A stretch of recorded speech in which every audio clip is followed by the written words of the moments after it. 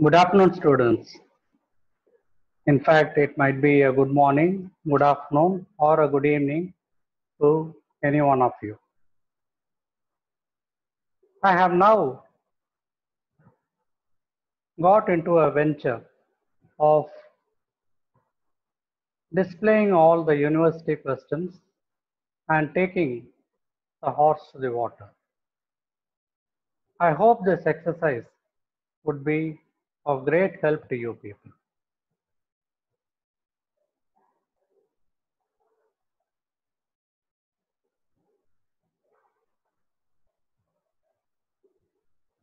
What we are seeing on the screen is a term that we had coined, R.A.T.S in pathology, which means racing against time for students in pathology. The topic that we shall be taking first will be an aneurysm. And in this itself, you will be finding a lot of subdivisions are there, each one of which is being asked as a university question. The definition. Always some D's are important in pathology.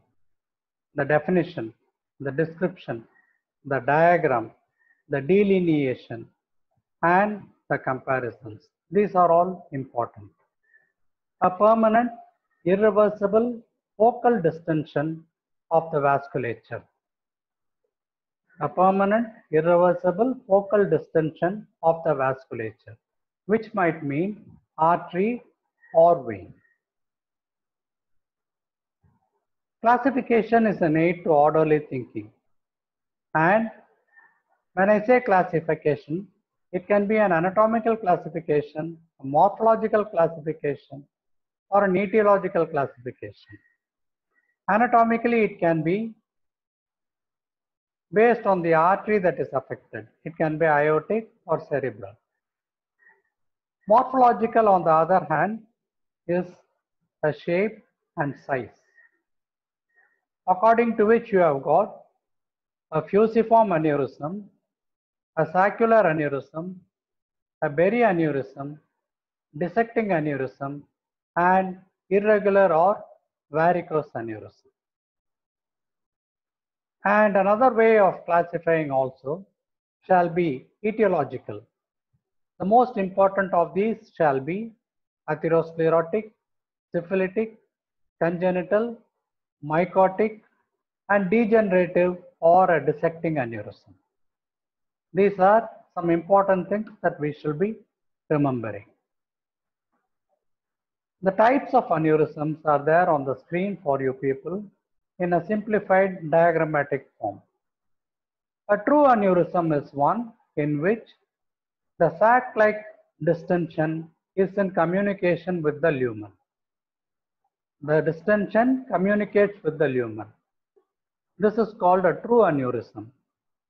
On the contrary, in a false aneurysm, there is no distension of the lumen, but there is a collection of blood in the perivascular space producing a distension. This is called a false aneurysm. The series of diagrams below indicate a true aneurysm. Here it is a unilateral bulge, which is called a saccular aneurysm. Saccular aneurysm. In another one, it is more or less spindle shaped, and we call it a fusiform aneurysm. Both of these are true aneurysms.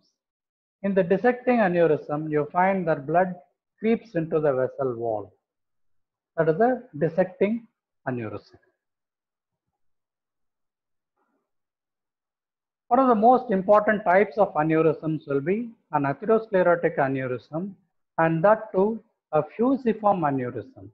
You people can appreciate the elliptical outline of this. It can be in the abdominal aorta or the thoracic aorta. It normally measures about 5 to 20 centimeters in diameter. and it can sometimes extend into the underlying iliac artery. This is a good diagrammatic form for you people to follow. A ovoid or an elliptical aneurysm which can be drawn.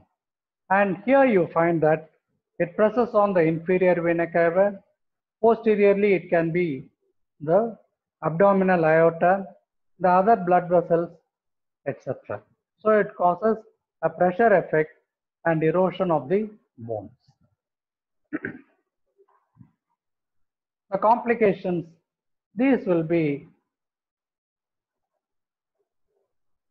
mentioned later on also. One of the complications shall be a distension within which we can find a thrombus formation.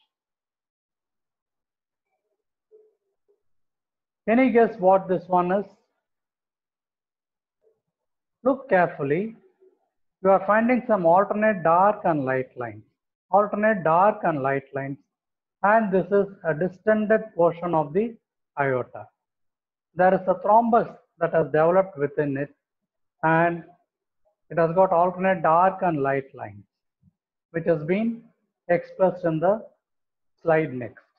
You have got areas of RBC and then the paler WBC. These are called the lines of Zahn. Z-A-H-N. Lines of Zahn. This was a very interesting case in Coimbatore Medical College, wherein the professor of medicine asked his assistants to examine a patient with an yellow shirt without removing the patient's shirt. And after all examined, the shirt was removed and it displayed a pulsatile, large, bulging lesion in the anterior chest wall. And this turned out to be a syphilitic aneurysm. A syphilitic aneurysm. What is the basic pathology in this one? Cardiovascular syphilis by itself is a question for you people. What are all the manifestations you can get? There can be a syphilitic aneurysm. Sometimes the right ventricle can be enlarged and it becomes similar to the heart of a cattle. So it is called as cor bovinum or a cow's heart. Then there is a tree bark appearance, aortic incompetence, and obliterative endarteриtis. These terms you people should be very familiar because they can be asked as MCQs or as individual questions. And secondly, each one of these should be represented in your answers. A picture of the normal aorta over here. Syphilis, all of us know, is a venereal disease and it affects the genitalia. After which you find that there is a progression of the disease along the aorta. There are groups of lymph nodes called the para-aortic group of lymph nodes. The para-aortic group of lymph nodes, they drain, go up to the arch of the aorta and to the ascending aorta, abruptly stop here. Here is where we have the circle of Venus or a girdle of Venus. So this is where the lymphatics drain.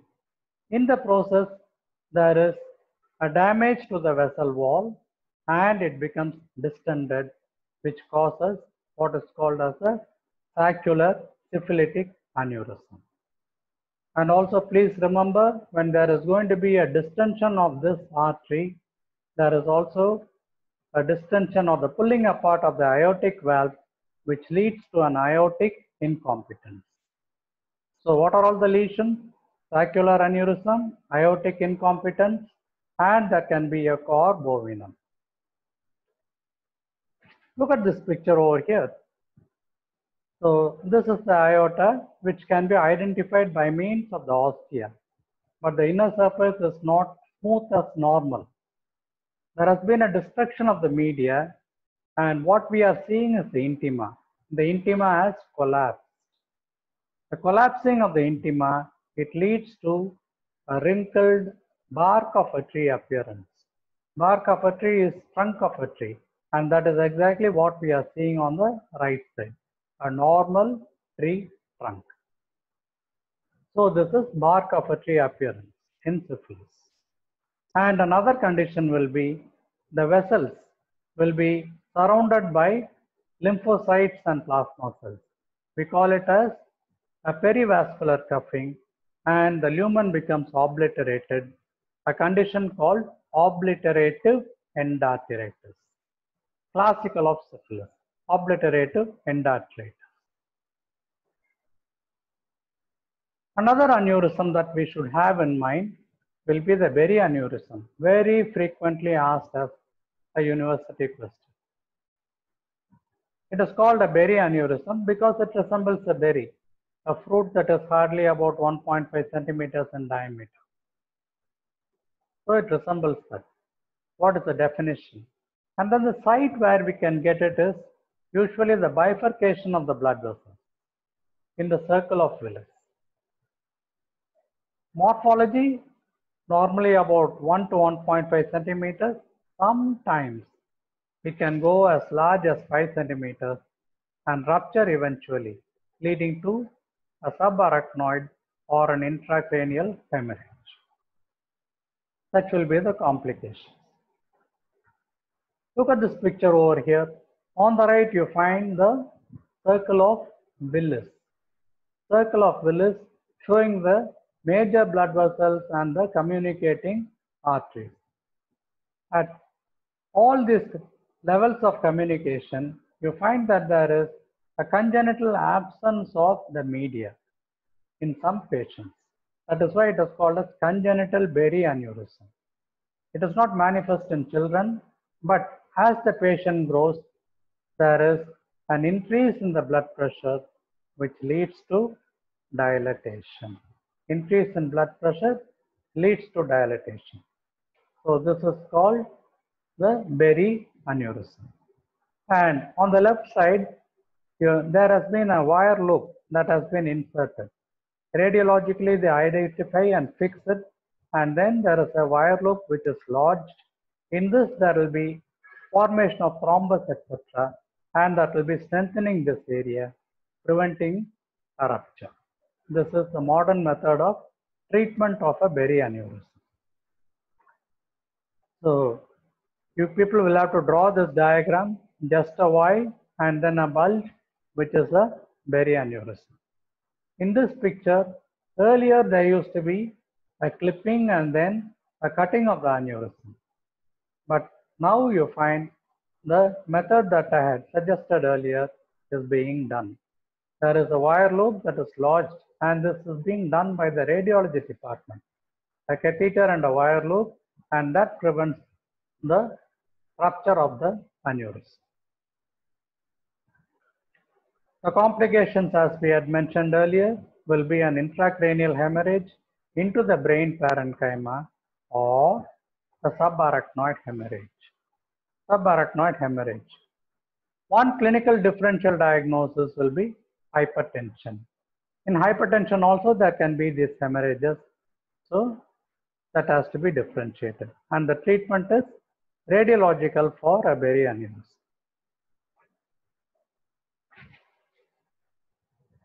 The fourth type of aneurysm is the dissecting aneurysm. Robbins and other books say that dissecting aneurysm is a misnomer and it is better expressed as a dissecting hematoma. However, you find that the term dissecting aneurysm is still prevalent. We shall be seeing the etiology, classification, pathogenesis, morphology, clinical manifestations, and treatment. As I had mentioned earlier, think of the subheadings. The subheadings will take you to the answer. Three basic mechanisms in the pathogenesis will be cystic medial necrosis, hypertension, Marfan syndrome. These three you shall and will remember. And please also be sure that any of this can be asked as an MCQ. This is a beautiful diagrammatic expression of it. There is the aorta, the arch of the aorta, and the pale red is the normal lumen, whereas the dark red is a portion of dissection and the blood keeps flowing into it. There is no bulge of the aorta as such. And when you cut it across, this is what you people will see. There is a true lumen and then there is a false lumen. True lumen and a false lumen. Some books describe them as a double-barreled aorta. A double-barreled aorta. This diagram you shall draw. Stanford and Debake's classification is very important and you people should mention it. It can again be asked as questions. Not very difficult. So this is the arch of the aorta and then the descending aorta. See, in type B, there is a dissection that is restricted to the descending aorta. The arch and the ascending aorta are spared. So this is type B. In type A, the arch and the ascending aorta may be involved. In one, in another, it is restricted to the ascending aorta. It's clear. So compulsorily you find that the ascending aorta is involved. Here it is restricted to the descending aorta. Type A, type B, dissecting aneurysms. So this is a little difficult, but I am finding fine lines over here, black lines which are regular, parallelly arranged. These are the elastic fibers normally found in the vessel wall. Normally found in the vessel wall. But this is what happens in the case of cystic medial necrosis or a Marfan syndrome. You find that there is a rupture of it because of the defective collagen and elastic fibers. And so there is a weakness. Because of this, the blood will flow into this region, causing a dissection. Again, a series of pictures over here showing the dissecting aneurysm. The complications can be, see, one is a dissecting aneurysm. There is a powerful force over there, hypertension, etc. So the blood can rupture to the outside. The patient can die immediately. The second one is, if the patient is more lucky, it can rupture into the lumen. Again, the treatment in anyway is that it is supposed to be a replacement of the region of aneurysm by a graft. A synthetic graft has to replace the area of aneurysm. Otherwise, the patient will die in a few months. And even with surgery, the prognosis is restricted to 1 or 2 years.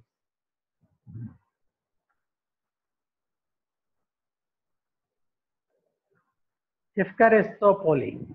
Please try to find out the meaning of this. In the meantime, what we had seen in today's class is the definition of aneurysm, the classification of aneurysm, the different types of classifying the aneurysm, and each of these types which can be asked by a question by itself. The dissecting aneurysm, the berry aneurysm, syphilis of course, all the manifestations of it, and why it is causing only the aortic incompetence, bark of a tree appearance. All these are questions which you people shall remember. I request you people to kindly send me a feedback or a note of encouragement. Thank you one and all.